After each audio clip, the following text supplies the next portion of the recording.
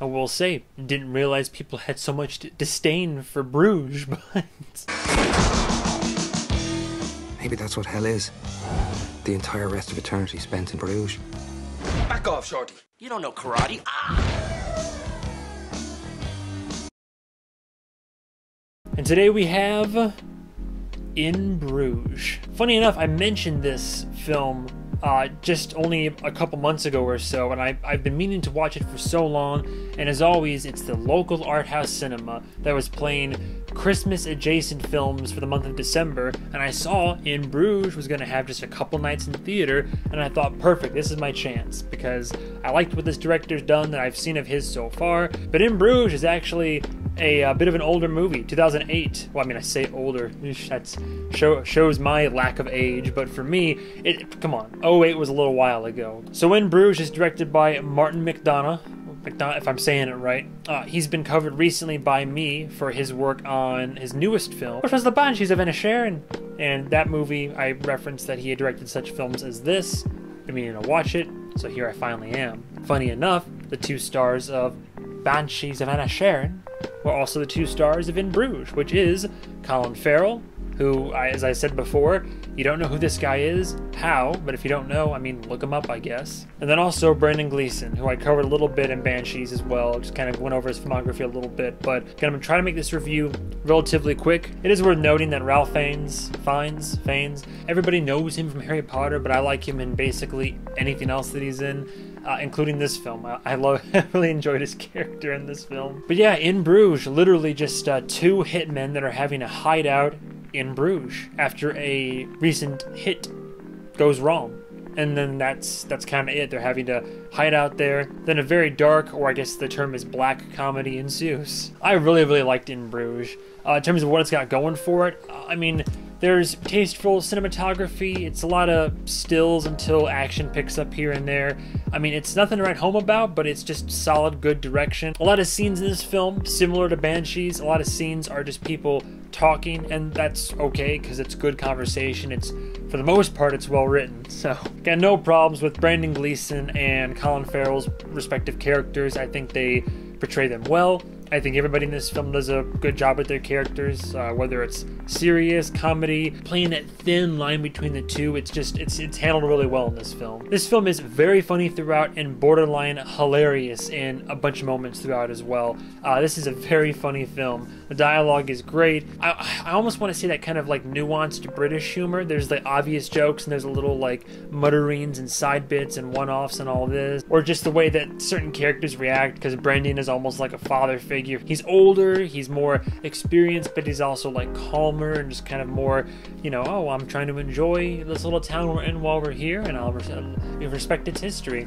And Colin Farrell, on the other hand, is more of, not a hothead, but he's almost like he's very juvenile in this film. He's like a child with a gun somehow. Like, why the fuck do we have to stay here? Can't we go anywhere else? I don't want to stay inside. I want to go out, man. Just like, even though they're there because of his screw up, it's just kind of funny to he just pouts a lot, and then kind of like will overreact in certain situations, or I should say more childish reactions to a lot of stuff. But they still build up both characters enough where, you know, there's the heart that's there, and then you care enough for them, and you start to grow fond of them as the movie progresses. Also, I love a good, like, dark or black comedy as much as the next guy. I like when there's very dark comedy in a film. They don't hold back.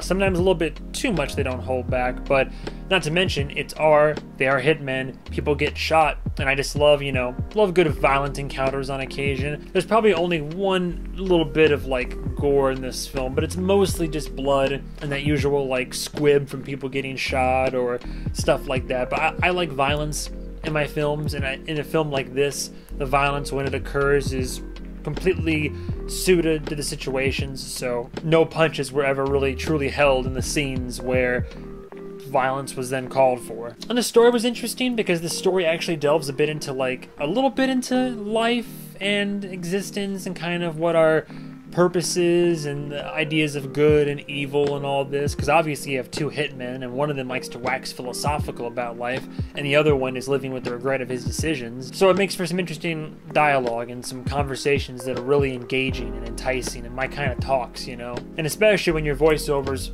waver back and forth between the super serious talks and then the just the stuff that's said so seriously, but it's hilarious when it's said. It's like, mwah, it's a perfect combination for dialogue in a movie like this. But the film is not perfect. I have very few complaints about this film, but one of my biggest complaints is that although the characters are fleshed out a bit, I really would have liked to have seen them developed even more. I liked these characters, whether they were the good guys or the bad guys. Like every main character, you know, female love interest was questionable, but all the main guys that were in this, I was very interested. I wanted to keep seeing more scenes with them, wanted to see more of them, learn more about them, and we learn a little bit about them, and maybe that's the point. We're not supposed to learn too terribly much. We're almost kind of just observers of this story, and as it goes on, we learn just enough about these characters to cling on to like them, to kind of understand their motivations and complete this journey with them. But personally, I would have liked to see more development, but maybe that's just me. And my only other con, I think, is that,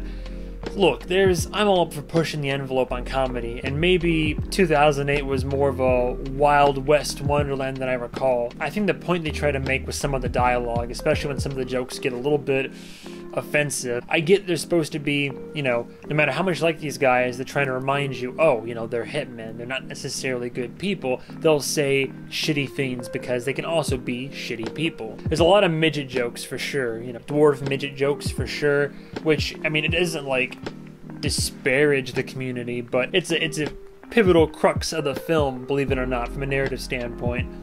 But there's also some, like, a couple racial jokes that, I mean, the theater laughed through 99% of this film, but there was one racial joke that was so out of right field and so not really funny that the whole audience, like, went quiet. Like, everybody pulled back. There's a couple jokes like that, jokes about obesity or something to do with, like, race. Like, it's not the entirety of the film, which is good because that would have bogged this film down terribly, but there's a couple moments where I'm like, okay, look, you can be a better writer than that, even if your guy is a juvenile and is, you know, a shitty person who decided to kill for money.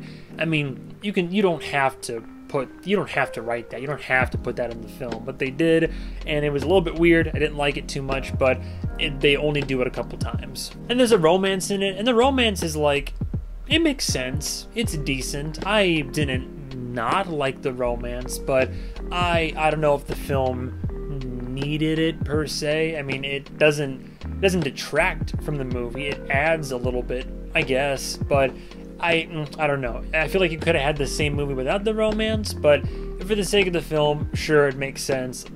I'll allow it. But I won't prattle on too much longer. I'm very glad I finally watched In Bruges. It's been sitting in my Netflix queue for probably the better part of 5 years, and I'm glad my first experience with it, funny enough, was seeing it in theaters. One more big pro, or the orchestral score in this film. I loved it. It does what a lot of films do, which I always like to use Up as an example.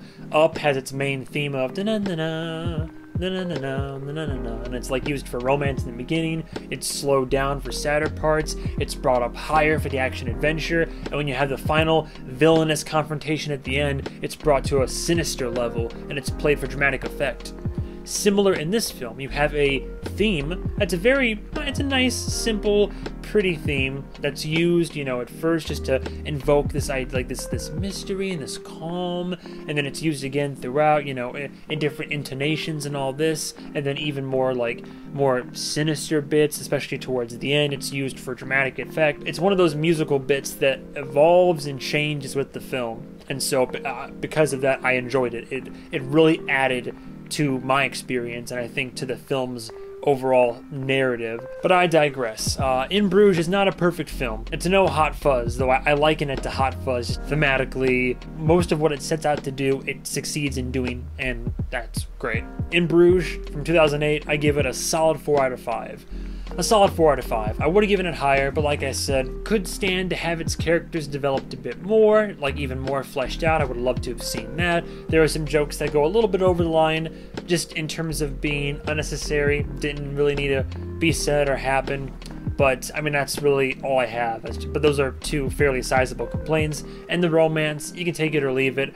I'm okay with it, but I don't think the romance really helps or it doesn't help the film. In Bruges, you get a chance to see it in theaters. I recommend doing so if somehow you get a chance to. I doubt it, but otherwise I think it's still streaming on Netflix. 100% worth a watch if you're into anything that I just mentioned. If not, you can skip it, but if you don't mind a good old kind of violent black comedy that stars two really good actors who have good chemistry, play off each other well, and just are entertaining in general and give you a very interesting, conflicting story, as in you don't know how to feel about it, then by all means watch it. I give it a recommend. But that's all I gotta say for today about In Bruges. Thank you guys and gals so much for watching, and stay tuned for the next episode of whatever movie I review. And goodbye, travelers.